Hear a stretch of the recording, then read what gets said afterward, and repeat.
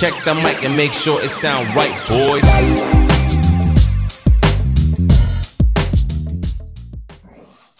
Hi everyone, welcome to RU Nest Eagle Talk, where we cover hot topics that have happened over a bit of time. It's been a while since the last time we did this, so we have a good amount of topics to cover. I'm Kinley. I'm Jordan Trelly. I'm Moxon Glosson. I'm Navarre Solomon. I'm Kimberly Smith. I'm Wesley Price. Alrighty, and the first topic is now that the vaccine is, it can be given to anyone 16 and up. And I actually got an email this morning that the school here at Reinhardt is letting people take the Moderna vaccine, I think next week sometime.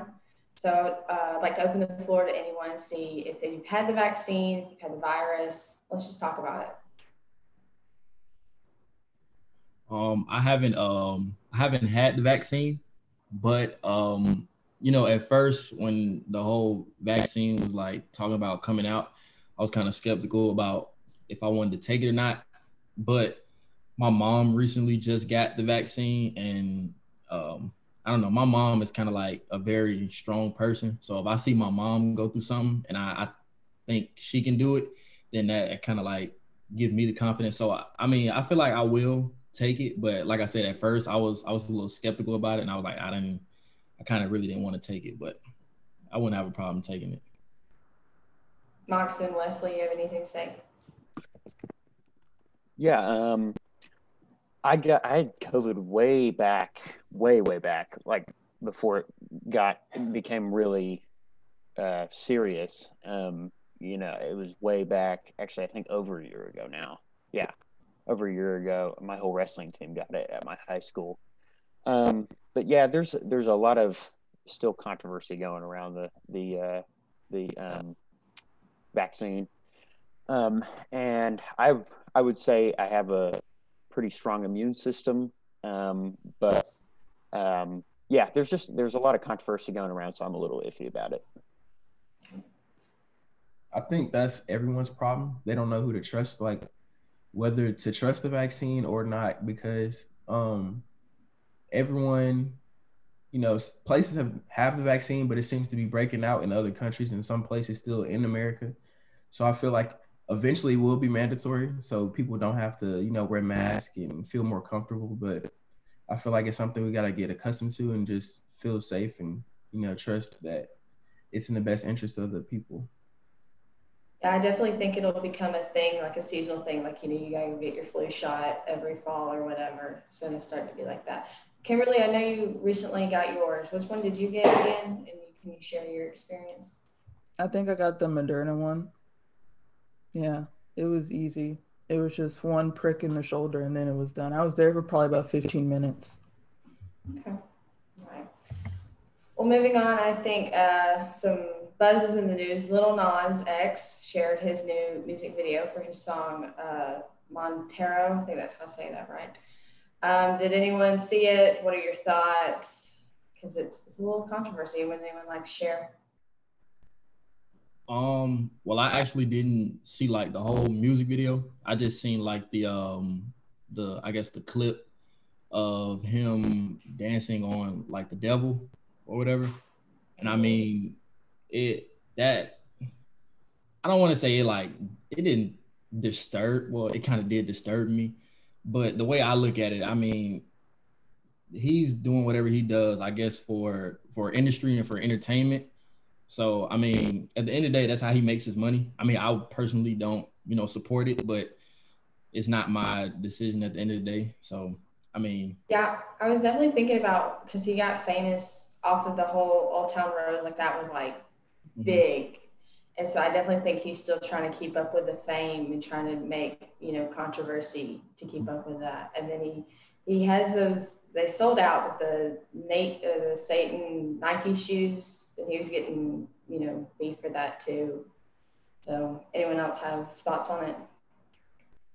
I always wonder, like, when this kind of stuff happens, where like people's teams are, like, their PR team and stuff, because I feel like some of the stuff is just like so out of left field that I'm surprised that anyone would be like, yeah, that's a good idea, like go ahead.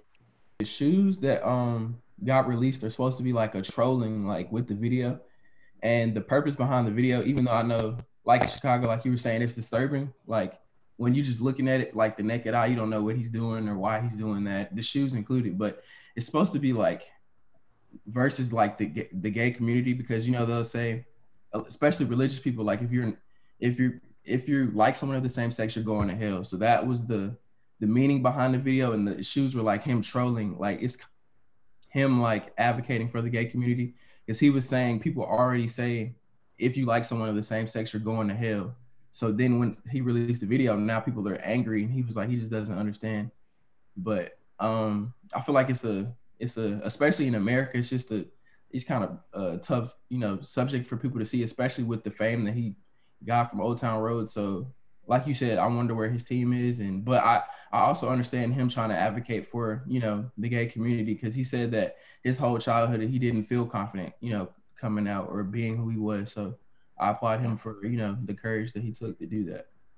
I think that's a really good point too, because I feel like everyone, you know, expresses their feelings in a different way, and you know, like how you stand up for something is going to be different, how like versus like how someone else stands up for something. So I also think that's like something important that you mentioned as well. I definitely think part of the controversy is that with Old Town Roads, it was really, really popular with kids, and like they play it in gymnasiums and all that stuff. And so now that he's doing this, it's kind of like, whoa, I thought you were for this. And so I think definitely people are worried about like having their 7-year-old watch it. But I mean, it's the parents' responsibility to make sure that their kids are watching something and not Lil Nas. So, Watson, what do you think? Yeah, I heard about this video. I didn't really want to watch it because of I heard about the content that was in it. So I wasn't very interested in watching it. But even hearing about it, I agree with Navari. It's very disturbing. I did not know that he was trying to advocate for the homosexual community with that video. So that's new. But that's I don't really know what to think about it. It was out of left field, like I think Jordan said. All right, so let's move on. So it is the last day of March, but March Madness is still starting to come to a close. But there was a big controversy with the girls and the boys facilities. They had workout stuff because they were in the bubble, is what everyone was calling it. And the girls only had like, I think some yoga mats and some small weights, and the boys had this very large room of weights and exercise stuff. And they got called out in the media, and it was eventually fixed, but there's still a lot of sexism in sports. And so we thought we'd cover that a little bit because we missed it. Anyone have thoughts? I know we have some sports players in here. Would you guys like to comment on the situation? I definitely think that it's unfair and sexist. I'm the type of athlete where I look at it as, you know, if you're an athlete, you're an athlete. It don't matter if you're a guy or a woman. I feel like we should all get the same treatment. Like if you're gonna give the guys, you know, all these things that they had in their hotel rooms, I feel like the women should get it too, because at the end of the day, we do the same workouts, we get up at the same times, put in the same amount of hours. So I definitely do think that it's unfair, and I'm glad, you know, it got called to attention and they fixed it. But yeah, I definitely thought in the beginning it was unfair, because like I said, athletes are all athletes. We do the same thing. So yeah, Chicago, I agree with you. You know, like you said, you know, I feel like everyone should be equal and we should be treated the same. And I also find it funny because at first, like with the NCAA, they were saying that, you know, that men's basketball just pulls in more money than women's basketball. But then after they made the issue known, they fixed it. So I just feel like, you know, it can be fixed at every level, and it's just people try and put boundaries up and try and be sexist, but I feel like we can address it at every And level. also, I don't really understand why they just didn't do it in the first place, because I mean, we live in the age of social media. You're going to get called out. It's pretty obvious. Did you just expect the girls just to sit there with their yoga mats and dumbbells and be like, okay, this is fine. Like, I guess this is how it is. Like, they're going to take pictures and call them out. Look at the boys and be like, well, they got all this stuff. I only got a shirt. So I really don't see why it started in the first place. I think it's super sad that this is something they even had to correct, because there was literally just like a sheet between the boys and the girls. So like, how did they expect them not to see their whole weight room, and the girls literally had nothing? And then they were saying it was a space issue. Well, they had plenty of space. So I just feel like it's really sad, and you know, it just There was seems also issues with like food, like the boys got a whole buffet and like they were able to eat together, and the girls got like the little containers and they eat in the room by themselves. And so, Moxon, what do you think? Yeah, well, for starters, the NCAA, as I'm sure some of y'all know, is just a big mess. I mean, the entire board is. I mean, we've seen so many problems with them in basketball and football and a bunch of other sports, and this is no exception. Just because the girls' basketball doesn't bring in more money than, like Wesley was saying, oh, it doesn't bring in more money than the men's basketball. That doesn't mean that they should be treated differently, obviously. So it's kind of ridiculous. I didn't see. I think I looked up a few of the pictures and I was like, man, just. I mean, I know that they don't bring in as much money, but that doesn't mean that they should get different locker rooms and different equipment and stuff like that. So it's just I am not a big fan of the current state of the NCAA, even though I love watching March Madness and I love watching especially college football. But man, just inexcusable as usual for the NCAA. definitely agree. Yeah, there's also like I also saw something that one of the girls, she's suing them not for the whole March Madness thing, but to make money like a sponsorship, because she's got a lot, like a big platform, like a lot of people follow her, and she could get like some, I don't really know what it's called, like an influencer type thing, and make money for herself, but they won't let them. So that's also a big issue too. I know who you're talking about, and she has like over 1 million TikTok followers, and TikTok also has like a fund. It's like the creator fund where you can make money from your TikToks. And so I don't know if she's not allowed to keep that money, or I'm sure she's making a ton of money in general from her social media, but since she's a player, I think they're meaning she's not allowed to have any of it. Yeah. So, which is so unfair, because like it's her money and she's making it, like it has nothing to do with basketball. It's her personal platforms. Yeah. With the NCAA, you're not allowed to make money off your image like at all until 2023. So that's why it's like that. So like once 2023 hits, you can actually make money off your image. I actually did the report for that in one of Miss King's classes before. It was also a case before this one. I don't know if y'all know a guy on YouTube. His name is called Destroying. He's a college football punter. Well, he was, and he was at UCF.